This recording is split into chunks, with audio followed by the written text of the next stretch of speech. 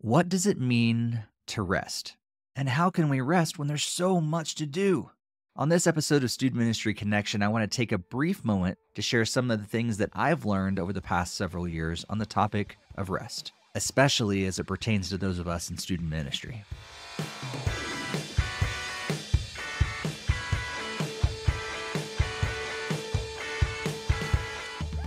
Welcome to Student Ministry Connection, a podcast for those who serve in student ministry, want to connect, and desire to grow. My name is Steve Cullum, and I've served in student ministry since 1999. I'm currently serving as a missionary with National Network of Youth Ministries, where I get to serve youth leaders, unite the church, and reach teenagers for Christ. As this episode is being released, we have just begun a new year. 2024 is here. And I wanted to give you a bit of an idea on what you can expect from the podcast this year. I've been talking with a lot of you and gathering some of my own thoughts and came up with a list of ideas and themes that will play into many of the conversations that I'll have with guests and the topics that I'll talk about in my own solo episodes this year. We'll discuss what it looks like to focus on discipleship and pastoring over the big events in student ministry. We're going to talk about coaching and how you can receive free coaching training this year. We'll also talk about recovering from being fired, how to leave your ministry well, social media and AI, evangelism versus the invitation, helping students graduate well, and also focusing on the fruit that you produce as a youth leader. But as I mentioned earlier, I've been in student ministry since 1999, which means I've now reached the point in my life where I've been serving in student ministry longer than I haven't. And with over half my life dedicated to this ministry, I know how fulfilling it can be. But I also know how draining it can be sometimes, especially if we're not resting well. So at the start of this new year, I felt like it would be a good thing to discuss rest. But before we do that, let's pause and thank the sponsor of this episode. G-Shades is a youth ministry curriculum and teaching strategy focused on helping students see every life situation through the lens of the gospel. G-Shades has options to fit everyone with 3 plans to choose from. This curriculum gives you the resources that you need to do what you do better. Do you just need message outlines, a discussion guide, and a game? That's just over $200. Looking for a higher production value, including bumper videos, Instagram devotionals, and parent guides? That's just over $300. Or do you want an affordable, engaging video curriculum? G-Shades has you covered for just over $400. You will not find a youth ministry video curriculum at that price point anywhere else. There are lots of great curriculum options out there, but G-Shades is set apart because of their focus on the gospel. Every lesson focuses so much on Jesus and how to see the world and life situations through that lens of the gospel.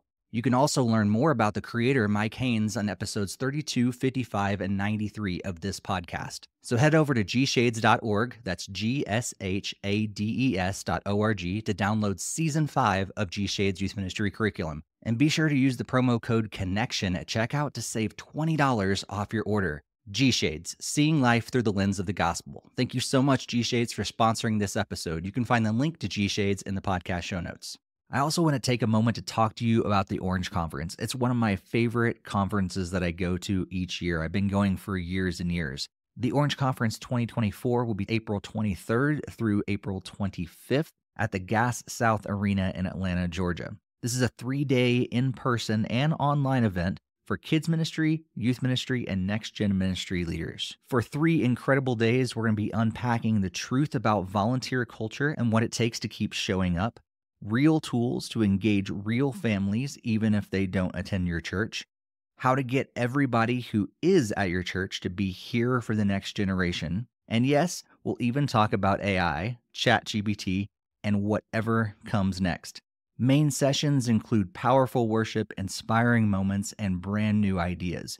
You'll hear from main stage speakers like Kristen Ivy, John Acuff, Reggie Joyner, Joseph Sojourner, Leslie Mack, John Williams, Chinwe Williams, and so many more. And you'll also have the opportunity to choose from over 60 workshops on specific ministry ideas and concepts that you do not want to miss. So if you want to join me at Orange Conference 2024, I've got a code to help you save 10% off your tickets. Just use OC24NNYM10.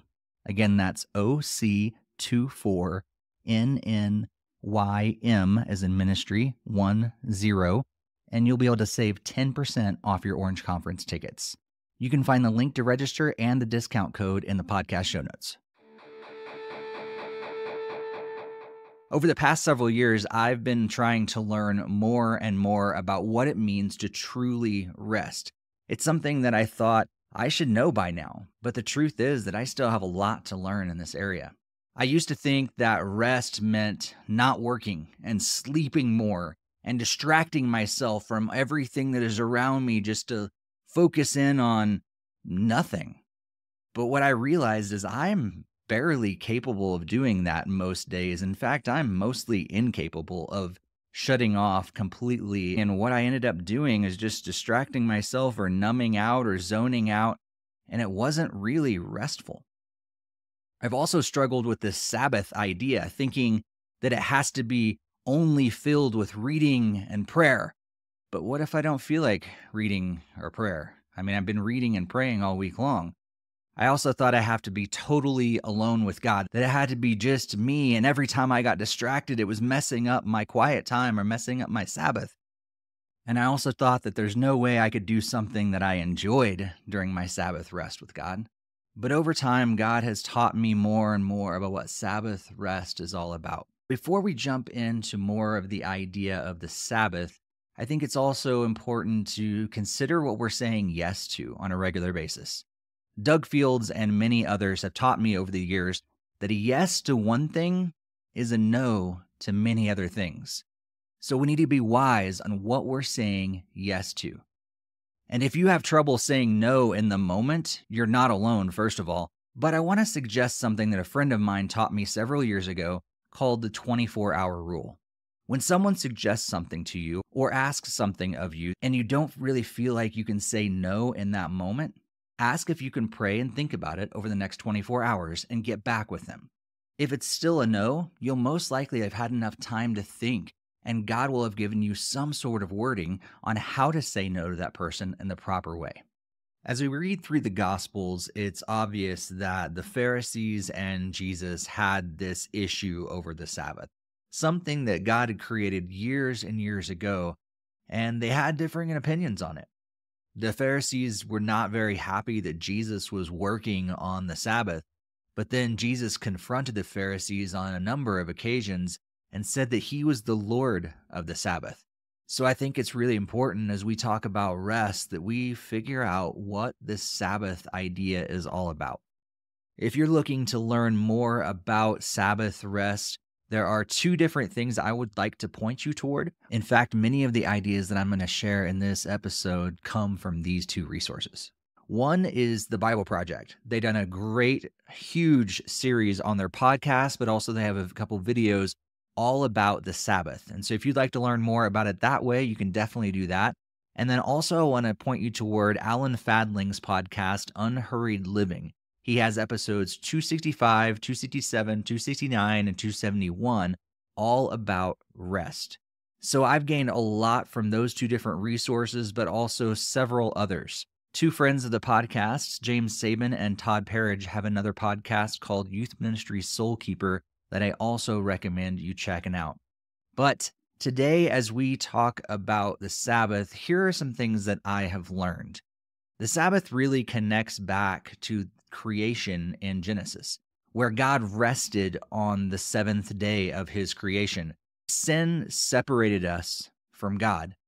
And so God instituted this Sabbath as a way of reconnecting with his creation. And then throughout Israel's history, he put certain things in place to continue drawing his people back to him. They had this idea of resting every 7 days on the Sabbath, but then there was also 7 festivals to connect with God. And then every 7 years, they were to let the land rest. And every 7 times 7 years, there was this year of Jubilee where they were supposed to forgive debts and let the land rest even more and just enjoy time with God. Jesus said he is the Lord of the Sabbath, and he used this metaphor that this is the year of the Lord's favor. And then Jesus died on the Sabbath, and he rises on the first day of a new creation. a new covenant with God and his people. And as we wait for his return, Jesus invites us to enter into his presence. We can now live in the Sabbath as we wait for the ultimate Sabbath of resting with God for eternity. That's what Sabbath is all about. It's about resting with God, about being with our Creator. And as we are youth pastors, we need to be with our Creator. If we're not being with Jesus like we need to, well, we're missing out. We're not being prepared as much as we need to be to pour into these students. If we're hoping to lead them to God, well, we need to be connecting with God ourselves. And one of the best ways to do that is just to rest and be with God and allow that rest with him to fulfill us, to give us energy, to give us life that we're going to be able to then use to reach more teenagers, more families, and make an impact for him.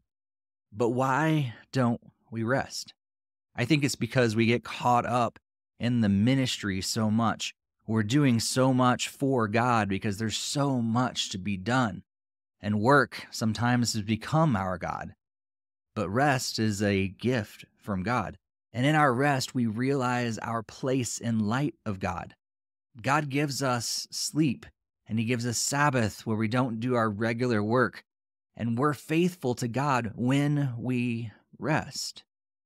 Resting helps us grow our trust in God because it's then that we trust that God will take care of things because we're not doing it all the time. But looking at the Old Testament and the Chronicles, there's this time where God forces rest on his people. And I think sometimes that happens to us as well. God might allow us to go through a season of desolation or hard times because he wants to make us rest. Even if a time of rest comes that seems like a discipline, God has redemption in mind. The Israelites returned to a land that was ready for them after that time of rest. But some of us do understand that we need to rest, like myself, but we run to the wrong things. We run to this idea of zoning out or numbing ourselves. Some of those things we run to are bad decisions, but some of them aren't inherently bad. They just still lead to numbing and zoning out, not true rest. Things like video games or movies or TV. Things like that don't always lead to true rest. Alan Fadling says that true rest is refreshing and renewing and restoring and refilling, reviving and reconnecting. Rest is a God-given gift of great worth, but so often we run to counterfeit rest. So how do we really rest rather than just zoning out? Well, sometimes we need physical rest. Sometimes we need to just sleep or just lay down for a while and just turn everything off and physically rest. But we also need vocational rest. These are the times where we step away from our ministry careers and we just be with God. We're not thinking about what the next youth group is going to look like or how we're going to form our next sermon illustration or what game we're going to play or how many pizzas to order for our next event. We're just stepping away from the ministry and experiencing that Sabbath day.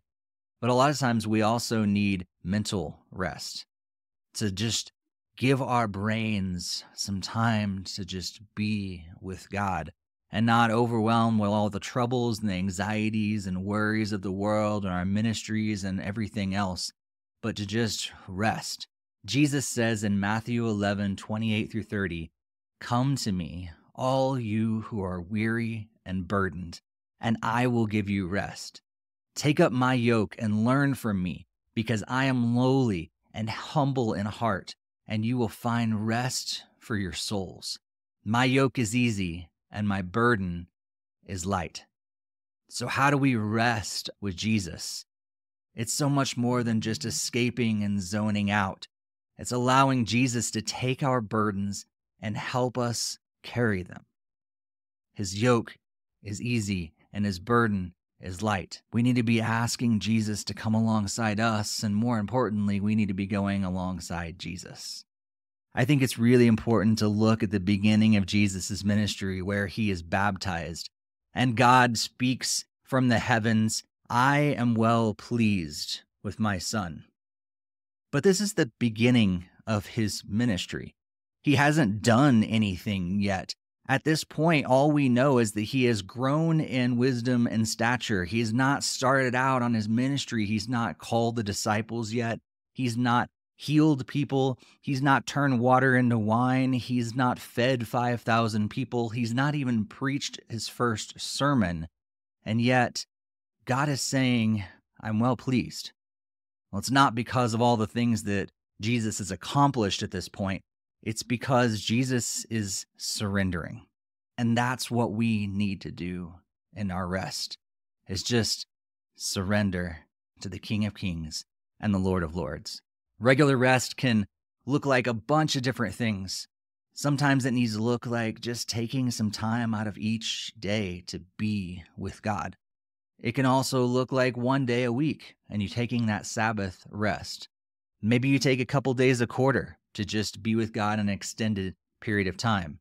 I think it's also important that we're taking regular vacations, maybe once a year, maybe once every other year, but try not to go longer than every other year. And something I've been doing over the last couple years is taking a retreat, a personal retreat every year, where I just get away for a couple days and just be with God. What's it look like for you? It's up to you and God. One of the things that I like to do is this practice called Lectio Divina. And this is basically meditating on Scripture. And my first experience with it was really difficult. I hate to shut off things. I hate to just be in silence. It's something I'm learning more about. It was hard for me in the beginning. But over time, I've learned that I really appreciate it. Just meditating on Scripture and being with God and letting that just wash over me. Maybe for you, it's trying some new things like Lectio Divina or maybe some other practices. As I said earlier, I struggled for a long time thinking that I had to do some holy thing when I rested with God. But the truth is that I can also do things that are interesting to me and are exciting to me. Like I can go on a hike with God, or weirdly enough, I can read a comic book with God. I've actually done that, and maybe some of you think that's crazy, but the truth is that it was a great experience. It was weird in the beginning when the first time I did this, but I just kind of sat down and said, okay, God, let's read this together and let's enjoy it. I was able to read it through a lens that I thought that God would honor and also teach me through it as well. The most important thing, though, is that we're just spending time with God and doing things with Him that bring us life and bring us energy, rather than simply zoning out and numbing ourselves. We also need to find people who will encourage us in this journey. The other day, when I took my personal retreat, I was talking with some friends at the church that I'm serving at right now, and they were all so encouraging to me, saying that it was awesome that I was getting away and just spending time with God. Even if you have no one else to encourage you in this, let me be someone who does encourage you. We need you in this for the long haul. Your church needs you. The students in your community need you. Your family needs you. And we don't need you to burn out. So make sure that you're working with God and not just for Him. Thank you so much for being here for this episode of Student Ministry Connection. I know this episode was a little different than normal, but I really hope it helped you grow as a leader. If you know someone else who might enjoy this podcast, please be sure to share it with them. It's kind of crazy to think that we are coming up on celebrating 8 years of this podcast, and we're still here because you keep showing up and sharing it with others. So thank you so much for that. And if you would like to support my ministry with National Network of Youth Ministries, please follow the link in the show notes where you can sign up for our prayer partnership team and also our financial partnership team. I also want to extend a huge thanks to those who have already partnered with me. I appreciate it so much. And if you're interested in joining my team, please follow the link in the show notes or reach out to me. I would love to talk to you more about how you can partner with this ministry. And before we go, I also want to thank G Shades for sponsoring this episode. Check out their website at gshades.org and use the promo code CONNECTION to save $20 off your order. And while you're over there, be sure to check out their blog and also the book from G Shades founder Mike Haynes. Also, another reminder that if you want to join me at the Orange Conference 2024 and save 10% off your tickets, just use the promo code OC24NNYM10. That's OC24NNYM10, and you'll save 10% off your Orange Conference tickets. As I said earlier, I am really excited about the things we're going to discuss on the podcast this year, so make sure you're subscribed and you're sharing this with others in student ministry. And until next time, be sure to stay connected, and may God bless your ministry.